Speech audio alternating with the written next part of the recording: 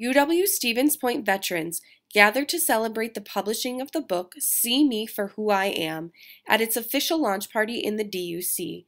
The book, authored by 20 student veterans at UW-Stevens Point, is a collection of essays aimed at undermining stereotypes of military service.